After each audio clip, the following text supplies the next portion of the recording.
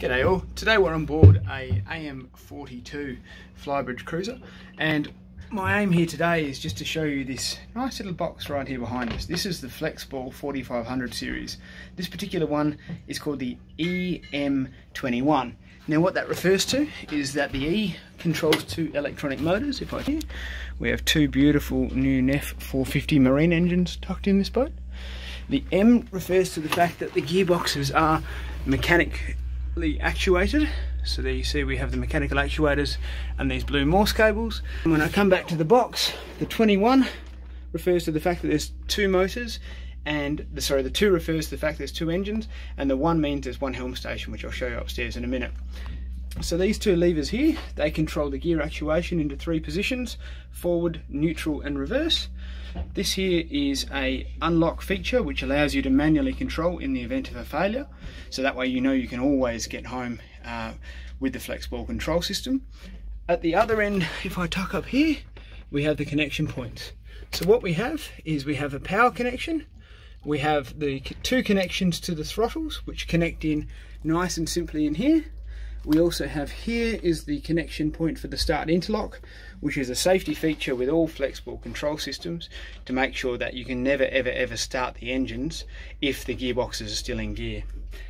It's a multi-volt system, so it requires anywhere from 9 to 32 volt input into there, and I'll take you upstairs and show you the throttle control system up the top.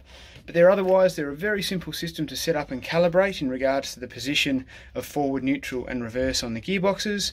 And in regards to the electronic control, these NEFs feature CAN bus throttle input, but we also have the option, if you need a 4 to 20 milliamp, a 0.5 to 4.5 volt system, a pulse width modulation or PWM system, or otherwise we can tailor something to suit your requirements. Flexball are very good at being flexible in regards to what they can offer you. I'll show you up the top. This here is the single throttle station. There is of course the option of up to 4 throttle stations. So you can see here the green lights represent we are currently in neutral. The red light represents this is the station with command. This warm sync button, if you hold it down, the yellow light flashing means you'll have revs only but no gears. So if we hold that down again to get gears, they're a nice simple system. So click into forward, and revving all the way up as required.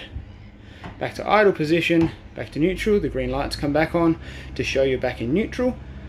Into reverse, green lights go out to show you are back in gear, and then full throttle.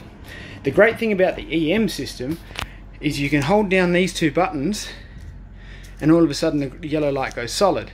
This means that both engines are operated off the 1 throttle lever, and therefore your engine RPM is exactly in sync. Very simple to use, very reliable, IP68 rated, so great on any form of deck.